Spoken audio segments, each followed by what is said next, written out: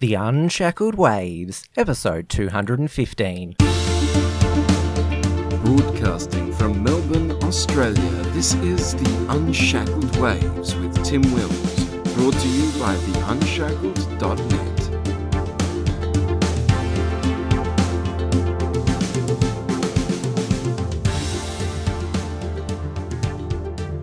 Hello everyone, great to have your company.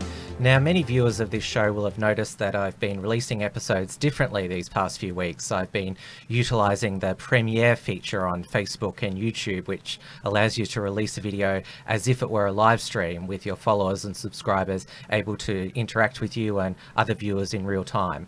It's proven to be a great success for the Waves program, with many tuning in on both platforms to watch at the premiering time, and there has been lively discussion in the comments. So I'm pleased to announce that this innovation will continue, and if you listen to the show via podcast, it is released on your favourite podcasting platform at the exact same time to listen at your own convenience. During the summer, I have been releasing an episode once a week as I've had other commitments over this period, but the show is back to being released multiple times per week. I'm aiming for 3, but don't hold me to that. I've certainly got some exciting shows lined up, which I hope to bring to you shortly. With the Australia Day long weekend over, it is now back to school time for children and parents alike, but the reality is, unfortunately, our modern education system and its curriculum is controlled by the far-left education establishment. Students these days across all year levels are indoctrinated in anti-Western historical revisionism, subjected to social re-engineering, sexual and diversity programs, and are encouraged to become adherents to left-wing ideas. Meanwhile, we are falling down the international education rankings. One education expert who has been on the front line of exposing and fighting back against the left's march through the education system is Dr Kevin Donnelly AM, who is a conservative education commentator, and he's also a senior research fellow at the Australian Catholic University and director of the Education Standards Institute. His commentary on education and other cultural issues appears regularly in the News Corp publications, and he has written several books. The most recent are How Political Correctness is Destroying Australia and How Political Correctness is Destroying Education, both by Wilkinson Publishing. He appears regularly on television and radio to comment on educational developments, and we are lucky that he is our guest today to give a comprehensive overview of where the Australian education system is at. Kevin, welcome to the show. My pleasure to be involved. Now, you were a teacher back in the 1990s, and that was the time when I myself went through the education system, and I recall the indoctrination and the political correctness wasn't too bad in my day. We still got quite a bit of good Australian history and Western history, but it was when the leftist takeover was in its beginning. What did you start to notice then as a teacher? I started teaching in the mid to late 80s and taught for 18 years. Round about that time, after 4 or 5 years of teaching, I went back and did a postgraduate work in education. So I was teaching in Melbourne, Victoria. In those years, Joan Kirner became the Education Minister and then the Victorian Premier. Now, obviously, Joan Kirner was a member of the ALP. She was actually in the socialist left faction, and she gave a speech at the Fabian Society in Melbourne some years ago, where she argued that education should be part of the socialist struggle for overthrowing capitalism. She actually talked like that. Wow. And as Education Minister, that was one of the reasons she wanted to get rid of what was then the higher school certificate at Year 12 and to have the Victorian Certificate of Education, because she felt that academic studies, competition, especially non-government schools, the fact that they were funded, that was all disadvantaging working class migrant students. So she was a very committed socialist. She made no bones about that. And as I said, I was teaching in a government school at the time, and I just felt that education was starting back then, even earlier, to be used by what I call the cultural left to indoctrinate students with the curriculum in subjects like English, history, especially literature, but also the history of Australia and Western civilization, The idea then was to indoctrinate students in areas like multiculturalism, gender and sexuality, the class war, sustainability, environment. And so when I was doing the postgraduate work, the master's and the doctorate, I discovered that in fact there was quite a lot of theoretical underpinning for what was happening in terms of not just Victoria, but also England, America and Europe. Wow, that's incredible. I'd never heard Joan Kerner say that before. That's extremely radical. Now, in your work, you've talked about the role of the teachers' union. The main one is the Australian Education Union. They've got in their union documents that this is what they want to do to the curriculum, how they want to educate children. Can you go into a bit more detail about that? I was actually a member of the Victorian Secondary Teachers Association for about 12 years until I resigned. They're now part of the Australian Education Union. And I wrote a book some years ago, Dumbing Down. More recently, a book was published last year, How Political Correctness is Destroying Australia. This year, a second book, How Political Correctness is Destroying Education. And I, in both books, talk about the Australian Education Union. They really became part of the vanguard, if you like. If you look at their curriculum policy in areas like gender and sexuality, class war, as they called it. Also, during the Howard government, they were opposed to the American and Australian involvement in Iraq. They're very strong on Indigenous affairs, environment. As I was a member, again, I got to know firsthand what the VSTA, now the Australian Education Union, what they sought to do. And they were pushing a very cultural left view of the curriculum, picking up on people like Bowles and Gintis in America, MFD Young in England, Bill Hannon in Australia. And they argued again against funding non-government schools, Catholic, independent. They argued against academic studies, against competition.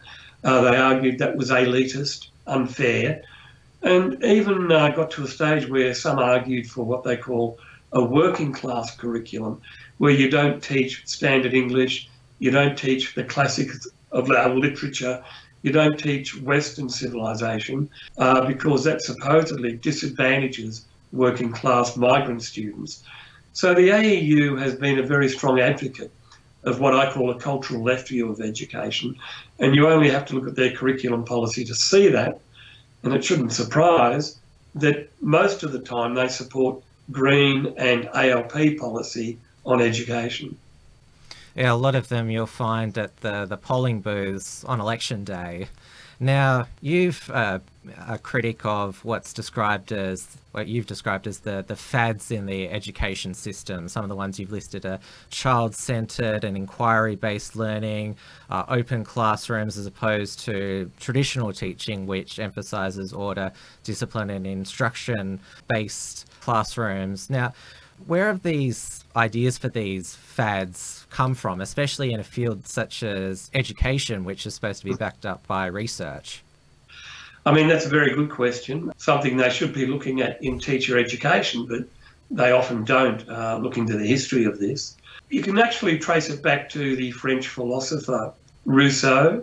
He wrote a book many, many years ago, Emile, which in it he talked about how best to educate young people. And he had what is called a romantic view, a progressive view of how to educate children. And it was based on the idea that children would grow naturally towards education, towards learning, that a bit like if you water a rose bush, it would grow towards the light. It didn't need to be disciplined or structured or taught.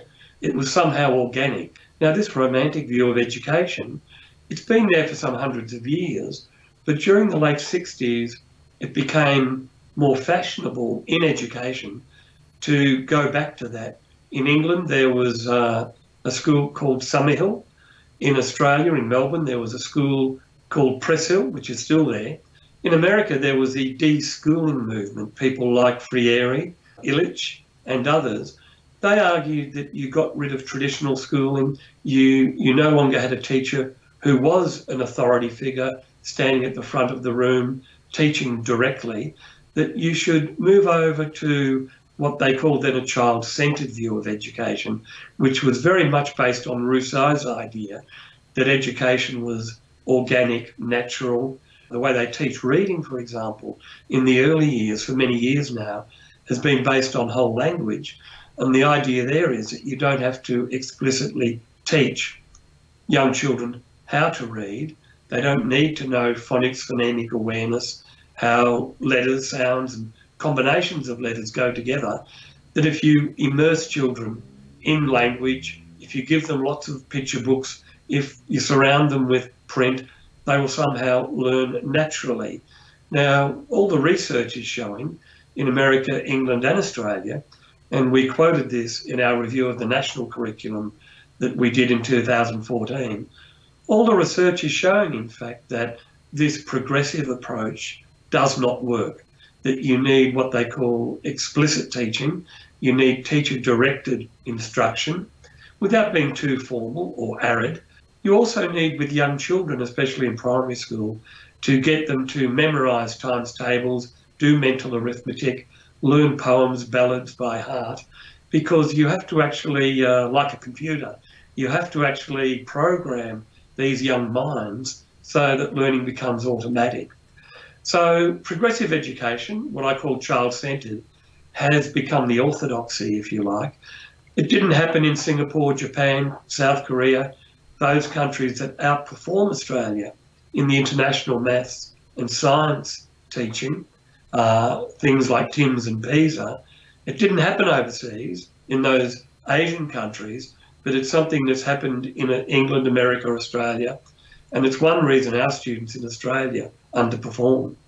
Yes, for all of this radical, enlightening change over the past 50 years in the education system, and plus all the extra billions of dollars that governments have put into the education system, that's all our politicians promise these days, we've actually fallen in the international rankings, and in the traditional areas, student results are slipping.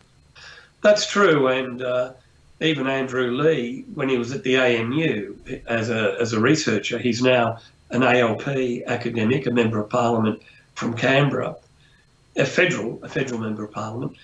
In the research he did, he shows very clearly that notwithstanding the additional billions spent on education over the last 20, 30 years, results have either flatlined or gone backwards.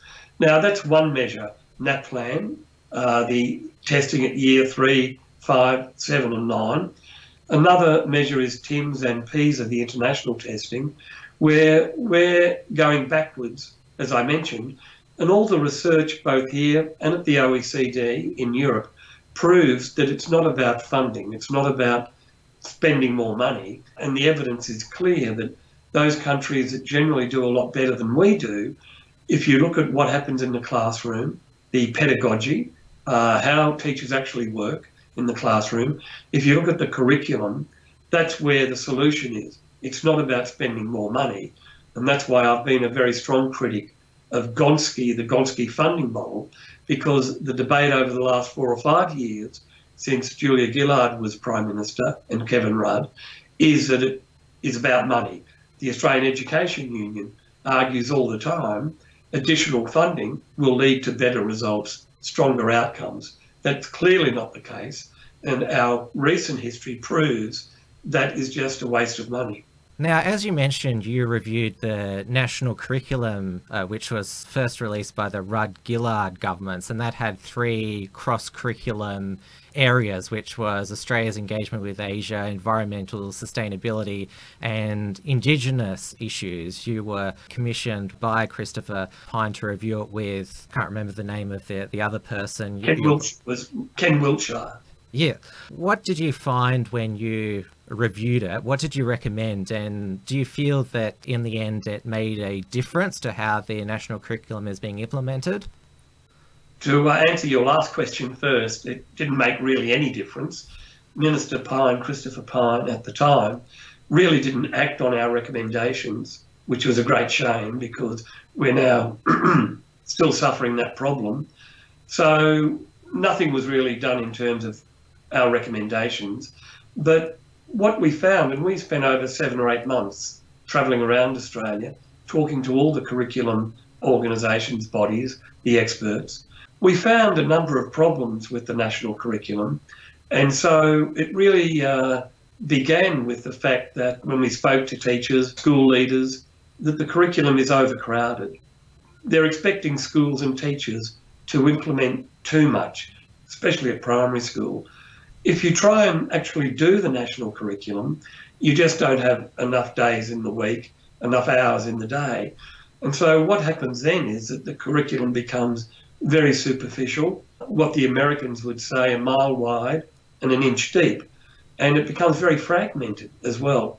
So one of the things we recommended strongly was the curriculum be cut back and that schools have greater flexibility and choice in terms of what they specialise in terms of what they teach. So there might be a core curriculum which is mandatory, whether that's English, mathematics, science, for example, but then you would give schools greater flexibility and freedom. The second thing we recommended was that there be a greater focus on Western civilization and the impact and significance of Judeo-Christianity. Our argument was, and many of the submissions supported this, is that given the curriculum in most of the subjects, nearly all of them, across all the year levels, from prep to year 10, given that the national curriculum mandates that there be these priorities, Indigenous, Asian, sustainability, especially Indigenous, where kids have to learn about Aboriginal Torres Strait Islander culture, history, spirituality. We argued, well, we are a Western liberal democracy, a relatively new country. Since the arrival of the First Fleet, 1788, we have adopted much of what the UK and Europe embody in terms of our political and our legal institutions, things like Magna Carta, common law, Westminster Parliament, but we've also been very much influenced by Christianity in the New Testament. Our parliaments begin with the Lord's Prayer. Our Constitution, and most people don't know this, the preamble to the Constitution refers to Almighty God. Now, we didn't argue we should proselytise or force young kids to accept religion. We did say, though, that to be culturally literate, to understand Australian culture and history, there needed to be a greater focus. Christianity is rarely mentioned in the curriculum at the moment. There's no recognition of what the significance is of Christian, either funded or inspired hospitals, schools, welfare organisations, aged care. I mean, by some figures, over 40% of our social structure is underpinned by Christianity, and much of our literature, our music as well. So we argued two things to begin with: the curriculum be simplified, cut back, but there be a greater focus on Judeo-Christianity and Western culture. Yes, but you and I both know that the anti-Western climate in academia and in the media has become so prevalent that if you want to talk about Western history, the achievements of Western civilization, you're accused of being a neo-colonialist, of idolizing white society, and of course if you mention the benefits of Christianity, then you're accused of covering up all of the various things that Christianity has done wrong over the years. I mean, you just have to look at how difficult it has been for the Ramsay Centre for Western civilization to get a foothold in universities to offer something that at least is objective about the West. That's certainly correct. The Ramsay Centre for Western Civilization, I mean, there's a debate there whether it will be effective if it goes into a university. Such is the ideological nature, what I call the cultural left. Its long march through the institutions has been very successful. There was, he died only some years, well, 4 or 5 years ago, I think it was. Pierre Rickman was an academic at the ANU and Sydney University, famous sinologist, who was one of the first to discover what was actually happening in China under Chairman Mao during the Cultural Revolution. And he was ostracised. I think in the end he had to leave Europe because he was so critical of what Mao was doing. And at the time, the majority of academics were very pro-communism, pro-Mao, and so he suffered because of that. But Pierre Rickman gave a Boyer lecture, the ABC Boyer lecture, some years ago now, but he argued at the time that such is the success of the Long March that universities now are basically dead in terms of their purpose, that they're no longer able to be places of learning, of wisdom, of truth, of objectivity, of impartiality. They're now about imposing a very strong ideological view of matters, whether it's history, gender. You only have to look at the arguments against the Ramsay Centre, where hundreds of academics at ANU, Sydney, even at Melbourne University, have argued that you cannot teach to acknowledge or celebrate Western culture because it's Eurocentric, patriarchal, misogynist. This whole idea of post-colonial theory, for example, argues there's nothing reasonable or beneficial about Western civilization. There are some courses overseas and here in Australia based on the supposition that they have to teach students about whiteness, that if you're white, you're guilty. It's like original sin, and you can't escape it. So it's a fundamental problem that we haven't really addressed yet, but it's something I think people are becoming increasingly aware of. Universities, as you probably know, now have trigger warnings for particular books, literature or history. They now have safe spaces for so-called identity groups, victim groups. Really, it's a great shame that what's happened, and you only have to look at what happened to Geoffrey Blaney some years ago at Melbourne University, where he was run out. Peter Ridd in Queensland last year had to suffer because he questioned global warming, the impact on the Barrier Reef. There's 3 students in Queensland who were taken before the Human Rights Commission because they dared to be critical after being thrown out of a computer centre that was only supposedly for Indigenous students. So political correctness really has won the battle there, and there's a lot to do to really address that. Now, you've described the battle that we're in to get some Western civilization into the curriculum. Meanwhile, the left has pretty much been able to get all of their radical ideas not just into the curriculum, but into schools as a whole. And thankfully, there has been some scrutiny of that. There's been a lot of attention drawn to the Safe Schools program and the one that we have in Victoria, the Respectful Relationships program. Now, they're called teacher resources, not curriculum, but that's just as dangerous. And these programs have been years in the making. And as we mentioned before, they're part of the goals of the teachers union. True. And in Victoria, what worried me the most, and a lot of other people, by the way, is that the Labor government, the Andrews government, after they really mandated respectful relationships and safe schools, which are radical gender and sexuality programs that also present a very negative black view of men and boys in terms of gender and family violence. After they'd mandated that, the government schools, they then said, well, let's cut back on religious education. And I don't mean religious instruction in terms of teaching the faith. I mean what happens in terms of when students learn more about religion more broadly and its significance and contribution. Mm-hmm. So we've had, and all governments around Australia, state governments, allow this. We've had a very long history of Christianity, of Judaism, whether it's Buddhism, Islam, but mainly Judeo-Christianity taught in schools, and that's been accepted. But in Victoria, no, that's been pushed out of the school day. It's now difficult to teach, but at the same time, we're saying radical gender and sexuality programs should be introduced. Ros Ward, who was at La Trobe University, who helped design safe schools, she admits, and I've got no problem with this, that she's a radical Marxist lesbian. That's fine. She's entitled to her beliefs, as Joan Kerner was.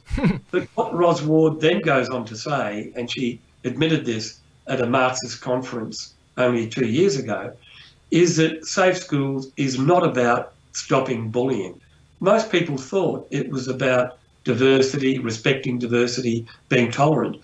But Ros Ward, who was primarily responsible for it, says, no, it's not about stopping bullying. It's about imposing this rainbow alliance of gender theory. It's about the socialist revolution where you get rid of this binary idea, what they call being heteronormative or transphobic or homophobic. So she had this kind of Marxist idea that you have what Mao called a cultural revolution in terms of gender, where primary age children, boys, if they self-identify as girls, that's fine. If girls self-identify as boys, even better. And if they want to use the toilets or changing rooms of the new sex that they identify as, well, they should be allowed to do that. So it's not just Victoria. Western Australia was in the news only recently, the government over there, for pushing respectful relationships on schools as well. So that's one example of a program that really is based on a very radical Marxist-inspired view of gender and sexuality. And it's probably the most egregious example, but it's only one example of a lot of others where there's evidence that the cultural left has really taken the long march, as we call it, and has taken control of the curriculum, both in secondary, primary schools and at the tertiary level. It's interesting you mention Ros Ward, how she said she wanted children to be gay and communist. We've actually seen, well, now that they've got all these types of social indoctrination programs in school, teachers are becoming much more open about their political ideology and agenda. We've had the Teachers for Refugees group, we've had the climate protests where students took a day off school to attend climate change protests, and there was a teacher recently who was exposed saying on social media she wanted to teach children to vote against the Liberal Party, which is basically taking it up a step further. In the book last year that was published, How Political Correctness is Destroying Australia, I look at this issue in some detail. I suppose I was fortunate enough to be in the Australian Education Union, or as it was known then, the VSTA in Victoria, but also I was a member of the Victorian Association Teachers of English and the National English Teachers Group Association. Both of those groups are on the public record condemning conservative governments, especially during the Howard years. So the Australian Education Union argued at the time that we joined America in invading Iraq after 9/11, the AEU publicly argued that teachers should use the classroom to argue against our involvement in Iraq.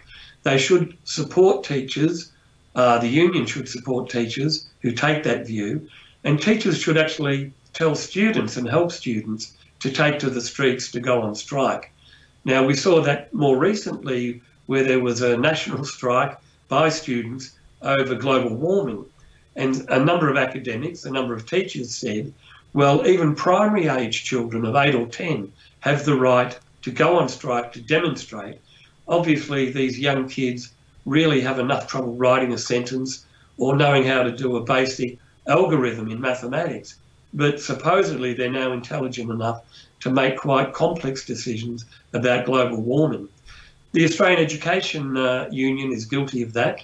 The National Teachers Association, AATE, their journal some years ago editorialised that it was a great complaint or a great crime that the Howard government was re-elected. And this was evidence that English teachers had failed to teach critical literacy, that English teachers had failed to teach young people how to think clearly or rationally, or I'd argue correctly, because supposedly so many had voted for the return of a conservative government. And what the editorial went on to say is that in the English classroom, picking up on the South American Marxist Paulo Freire, that what English teachers should be doing is teaching young kids to be critically minded, to oppose capitalism, to oppose the status quo, to undermine conservative governments. And so it became more about indoctrination than actually teaching what we used to teach, as in clear thinking. as I mentioned, they're becoming extremely open about it, and you've only mentioned a few examples there. There's countless other examples of teachers and academics wanting to impose these agendas. Now, we should also point out that there are many good teachers in the education system. I'm sure you've met plenty of them. So have I. Have said that I can't stand what is happening to the education system, but I feel that I have no voice to basically speak up and raise my objections, or how am I meant to teach children in a traditional way. What advice do you give to them? I mean, it is very difficult. I always make the point that I've been critical of teacher academics, like the professional subject associations, whether it's the English teachers or the history teachers, groups like the Australian Curriculum Studies Association, some of the teacher academics, especially at La Trobe, where I went. I'm generally very critical of those people. Classroom teachers are doing a very difficult job under very onerous conditions. They're expected to do so much now that parents once did. They're being forced to become bean counters, as I call it, where there's so much focus now on accountability, on red tape. You've got a federal government, you've got a state government, both imposing all of these mandates on teachers and classrooms. So I generally differentiate between classroom teachers, most of whom are genuinely concerned and interested in helping young people learn, and those responsible for what happens in the classroom in terms of the curriculum and in terms of teacher training. I mean, the second thing here to remember is that there are many schools, especially, but not always, in the non-government school sector, that are more independently minded, that do have a greater ability to, if you like, sidestep a lot of the propaganda and indoctrination. There are very good tertiary institutes like Campion College in Sydney. There are still the odd faculties of education around Australia where you can get a good teacher education.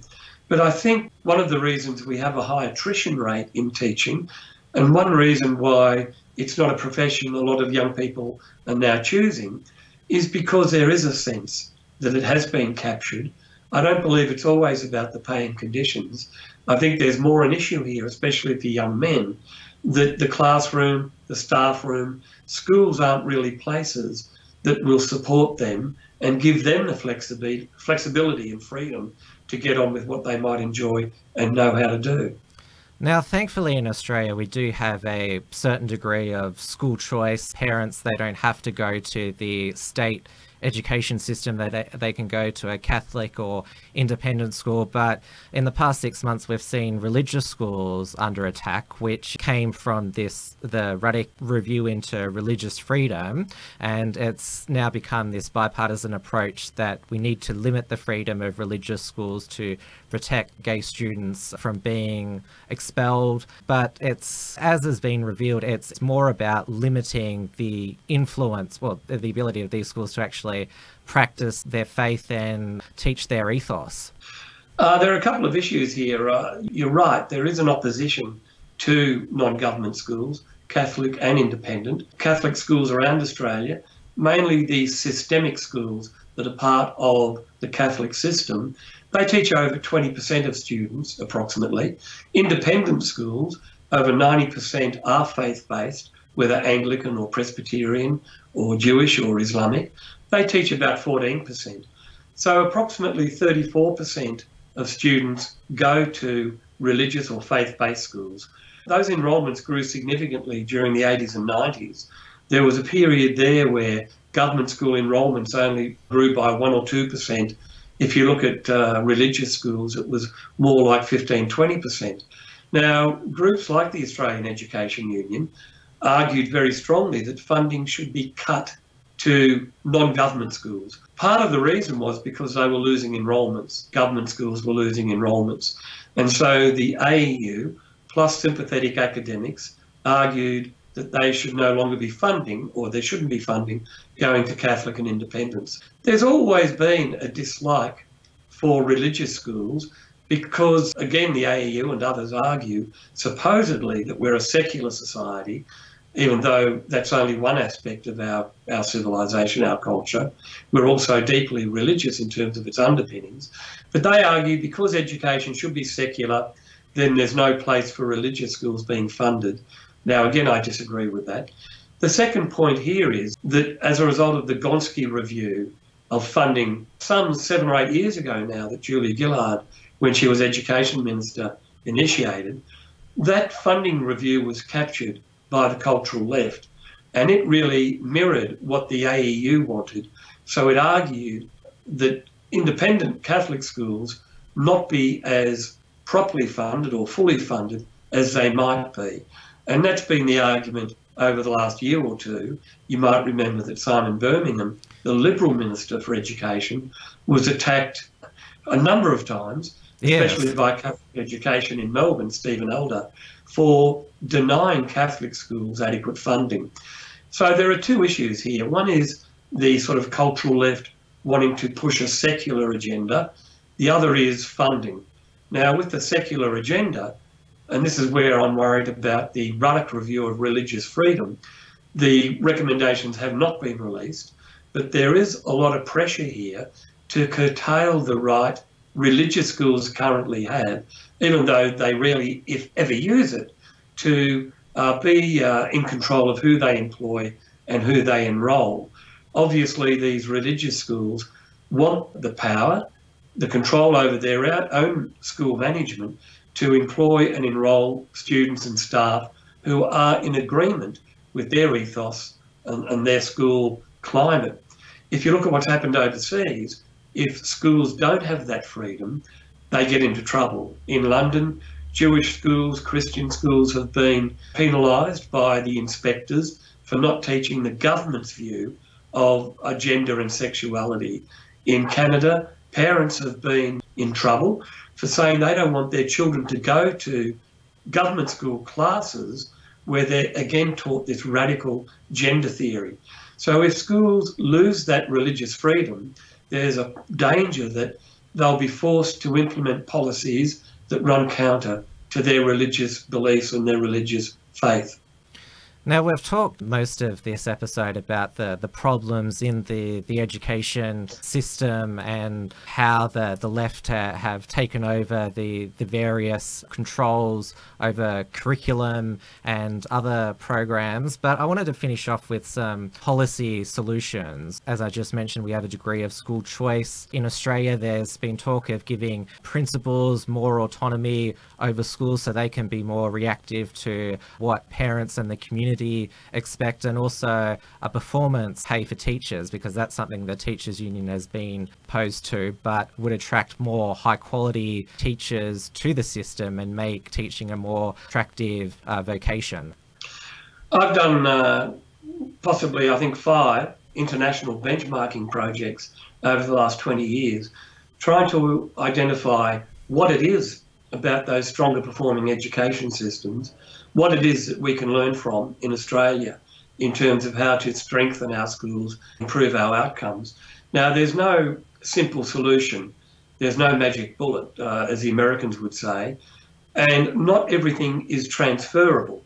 If you look at those Asian countries, for example, there's a strong Confucian ethic in terms of respecting teachers, respecting learning. So-called tiger mums are very strong in pressuring their children to do well. We don't have that in Australia. We tend to look at sportsmen, sportswomen, rather than academics as mentors and figures to look up to. There are some things we can't transfer to Australia, but there are some things we can learn from. One is what I argue in terms of, I mentioned the book before, about diversity and choice and school autonomy. That if you free up schools, that's one of the ways that you can enable schools to better reflect their communities. If schools have, within broad guidelines, the power to employ their staff, to reward their staff, to get rid of teachers who aren't up to it, if schools have a greater degree of flexibility in terms of the curriculum, what they teach, how they teach it, in terms of classroom pedagogy, then instead of having a one-size-fits-all approach, if you get it wrong, where everyone suffers, instead of having a bureaucratic, intrusive inflexible approach, if you free up schools, this idea of choice and diversity and school autonomy, then you have a better chance of achieving a more effective school system. In America, and to a degree in South America, also in England, even New Zealand now, they're pushing the idea of what they call charter schools in America, community schools in New Zealand, free schools or academy schools in England, where that's exactly what's happened. They're saying, government is saying, let's reduce the bureaucracy, the red tape, let's reduce the control of the teacher union, enterprise bargaining, a one-size-fits-all system. Let's give schools greater autonomy and flexibility to a degree that if there are philanthropic groups or corporations or universities who want to get involved with schools, they can do that. So give schools greater autonomy, greater flexibility. That's one solution. The other is to look at the evidence about what is the most effective pedagogy. I mean, it's not rocket science. You can look at those classrooms around the world that are more effective in teaching and learning. And the research is clear that what you need to do is to get away from the fads, what they call progressive learning or a constructivist approach, which is all about open classrooms, mixed ability teaching, teachers as facilitators, guides by the side, using a lot of technology, which is proven not to work. So you can look at the evidence in terms of the research, and you should be ensuring that what happens in teacher training, what happens in the classroom, is based on the evidence. Now, a third area about teachers and rewarding them in terms of merit-based pay, I'm a little bit wary of that because having taught for 18 years, and I taught mainly year 11 and 12, I was happy to say we achieved very good results at the school. I was at the last school at year 11 and 12, but I was not responsible primarily for that as a year 11 and 12 teacher. A lot of that work had been done in upper primary, lower secondary. And so teaching is a collaborative affair. You are working with a number of colleagues and often learning students being engaged, being motivated, getting the content right in terms of essential learning, understanding and skills. That can take 3 or 4 or 5 years. And so it often is very difficult to pinpoint the actual moment or teacher responsible. So I'm just a bit uncertain of teacher pay or linking it to performance. Yeah, that's an interesting perspective, and hopefully the other policy proposals you outline, hopefully there is some light at the end of the tunnel. It would certainly be a refreshing if we learnt the lesson from charter schools overseas and other types of getting back to traditional teaching. I've certainly appreciated your contribution on the show today, Kevin. Keep fighting the good fight, and I encourage everyone to read your columns in the major newspapers and of course read all of your books. I've got them all at home. They're certainly a great read. And I'll have to give the book a plug. Wilkinson Publishing, they've done the last 2 books. They're available. You can buy them from Wilkinson Publishing or from Dymocks or Angus and Robertson. And I mean, I'm becoming more optimistic, people such as yourself, but also the number of emails I'm getting, the number of responses on Twitter.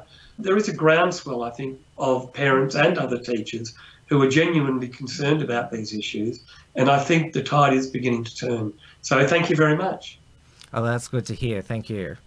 All right, everybody, that's the show for today. The 2019 events calendar is beginning to fill up.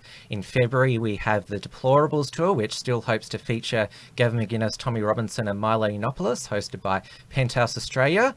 There is Dr. Jordan B. Peterson's return to Australia with special guest Dave Rubin, and Dr. Stephen Hicks's first visit to Australia, hosted by True Arrow Events.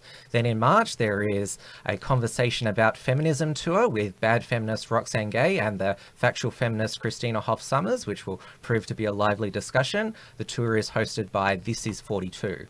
Remember, The Unshackled can only continue to operate and expand with the support of our followers. You can still pledge over at patreon.com/theunshackled and directly via our PayPal link, which is paypal.me/theunshackled. We also have our premium membership option on our website, theunshackled.net/support options/premium membership, and soon we'll be on Subscribestar and be able to receive cryptocurrency contributions.